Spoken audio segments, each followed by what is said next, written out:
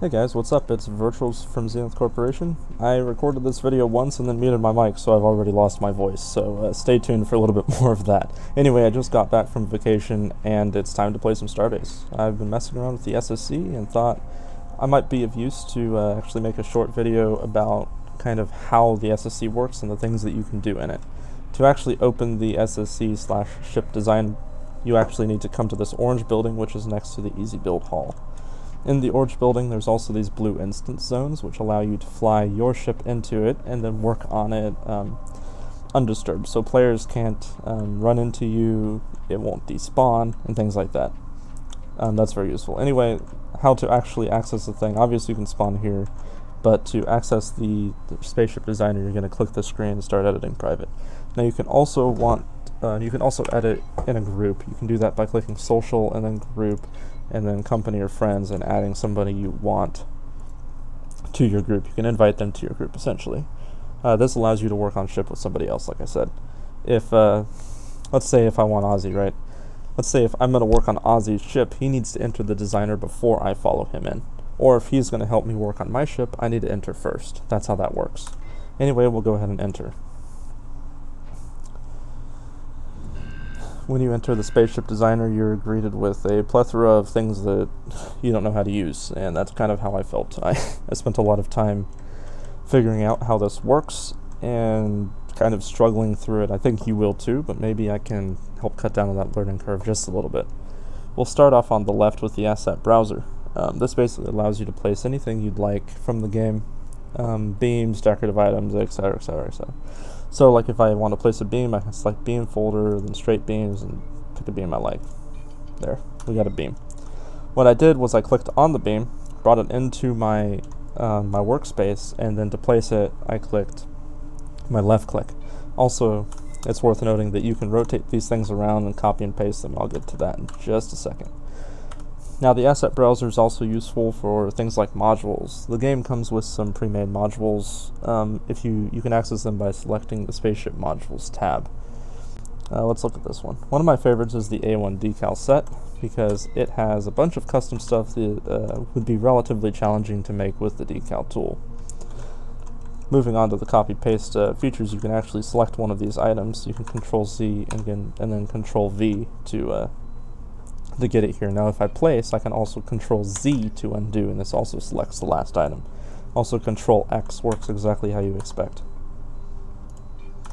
Now to clear the entire section, you can actually just select by holding down your left click, and then you can click Delete.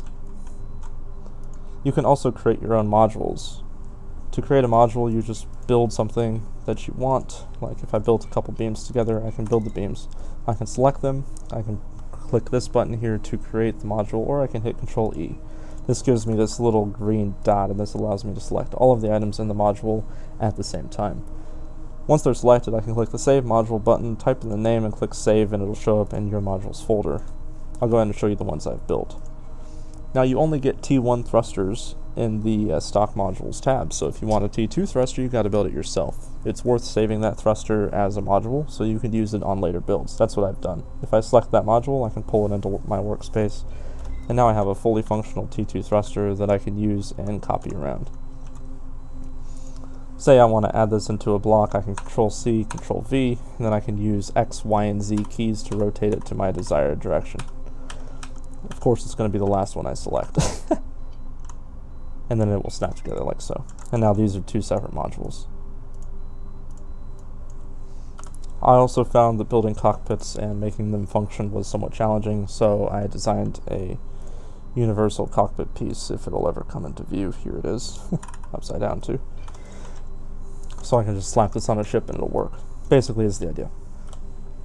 I guess now we'll go ahead and move on to the toolbox itself, also the toolbar. You can actually access these by just clicking 1, 2, 3, 4, etc. on your number bar. Now number 1 is the move tool. It basically gives you a coordinate axis when you select something. If you select the origin and hold down your left click, you can drag it around and change its orientation normally using the X, Y, and Z keys. Furthermore, if you grab one of these axes, you can move along a single axis. This is helpful for precisely placing things. Now the rotate tool works exactly how you expect. Also, you grab the axes and you drag your mouse. just like that, so you can rotate things around. That it does become a little bit problematic if you are doing that near something, because then it just snaps around. The pointer tool is pretty straightforward. You can select stuff and delete it. Now we'll move on to the bolt tool. It works exactly how you expect the bolt tool to work, and also just like how the bolt tool works in the normal gameplay. So if I put two beams together, obviously I could weld them, but I could also bolt them, like so. I'm left clicking to place the bolts, and to remove the bolts I can right click. There's also a cable tool. It allows you to place cables and pipe. In the toolbox, or in the tool options panel, you can actually select between cable and pipe. If you don't see this panel, you can click right here to hide or unhide it. This allows you to basically click and drag to place your cables. You can also delete them by clicking quickly or holding down your right click. And of course you can switch to pipes if you so choose. Alright.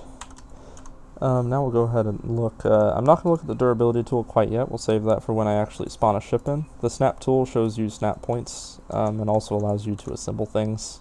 It's kind of not useful in my opinion. The socket tool is useful for using conduit, so like you can put a socket onto something like that, and then you can connect things to it with conduit. I don't personally use conduit.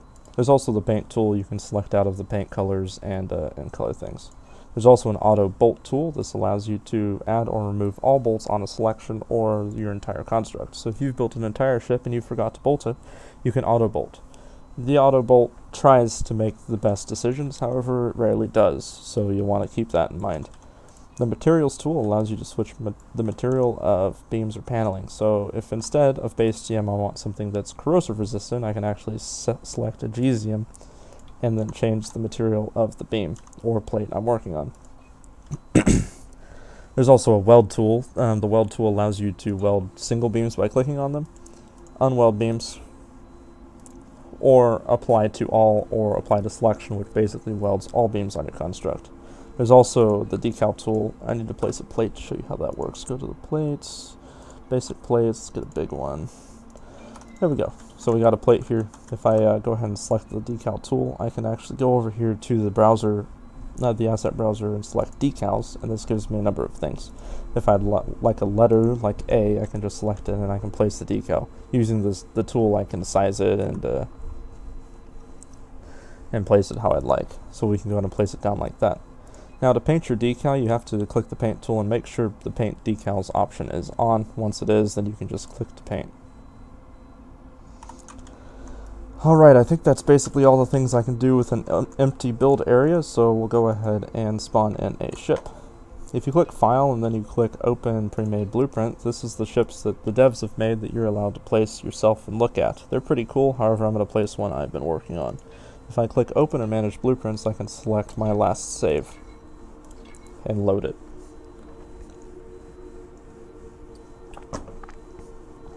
Alright, here's the ship I've been working on. With this, I'd like to show you a couple things. Mainly the Properties and YOLO Script Editor tab.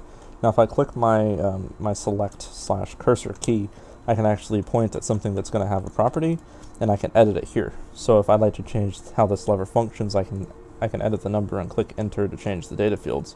Furthermore, if I'd like to edit a YOLO script, I can click on the YOLO chip, and I can edit it here in the script editor, instead of having to pull the chip out itself. This works about how you'd expect. Also, there's a few interesting things that you can do using the asset browser. You might have noticed that there's a lock and a little I button here. This allows you to show or hide things and also to not build things. So, for example, if I click lock, I'm not allowed to mess with the beams, and if I click I, it hides them. So I'm able to more easily see things. Also, there's a setting to completely remove the beams if you're working on cabling or something on your ship. Also, we can talk about the durability tool. Once you have a frame built, I might make a tips and tricks thing also, because frames are a little bit weird. There's a number of constraints that have to be met for a ship frame to be considered a frame, and those constraints don't make any sense naturally. That being said, if I open the durability tool and then click on my ship, you can see that it's all green. It also shows you the warp class.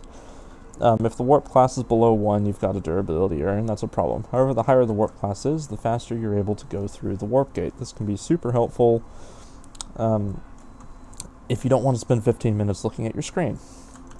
Also, in a ship, you'll see things like these yellow boxes. They will show you things. So like this is what's limiting my warp class currently. If I fix the joint on this beam, I might be able to improve my warp class. A lot of these I can't fix, but this one I actually can. So I can actually add another 2 bolts to it. And I fixed that error. It's not going to go up because I've got a few others that are the problem. Now, if your ship has a fundamental flaw, it's going to have a red box, and it will also tell you what needs to happen to actually fix that durability problem. There's also a few other cool things that you can do with the tab up here. One of those is the virtual mass. It allows you to essentially fill your containers or selected amount of containers with a select amount of mass or maximum mass. This allows you to test your hauling/mining ship with full containers without actually going and mining the stuff. Furthermore, there's a thruster naming tool. If you know anything about building ships, you might know that naming thrusters and getting them to work properly with the FCU can be an enormous pain. You can do it manually, sure, however the automatic naming has worked pretty well for me and I haven't had substantial issue with it. I recommend using it. There's also a test mode. The test mode basically takes you out of the build area and allows you to use your ship as if you owned it. If I click F5 or this button right here, I'll enter the test mode, and now I'm basically my character with all my normal tools, and I can actually test my ship. I can hop in the seat, I can go fly around. There's also, in test mode, there is a green box you're not allowed to fly out of. Anything you mine is not going to actually count toward the progress you've made in the game, as you might expect. The test mode is, of course, super helpful for debugging your ship and also generally making sure you like it before you place it down. To exit the test mode, you click Escape and then Exit Test Mode, or you can click F5. Now let's say you have a ship that you like and you're ready to buy it. You can actually click File and then Save Blueprint and Buy Custom Ship. It takes a little bit. Let's see if we go. Might take me a couple tries. It's a big ship and it's a little slow. There it is. Alright, this basically tells you the materials you're going to need to get to buy the ship, and then also the assembly cost of the ship. You can reduce the assembly cost by using parts in the station that are fully built already. Once you're done, you have everything. You click yes, you'll buy the ship, and then it will upload the ship blueprint to the Starbase servers, and you'll be able to happily place it on any landing pad you so choose. There are a few little things that I didn't mention, like you can see your center mass and thrust using this drop down, and then also there's a fairly comprehensive undo system, so if there's something you'd like to undo specifically, you can. All that being said, I'm sure there's some things that I didn't cover. If you have any more questions, or you would like more help, please leave a comment. I'll get back to you super quick, and I'll try to answer that the best I can. Now, if this video was helpful and you enjoyed it, don't forget to leave a like and subscribe. I'll see you guys later. Thank you for watching.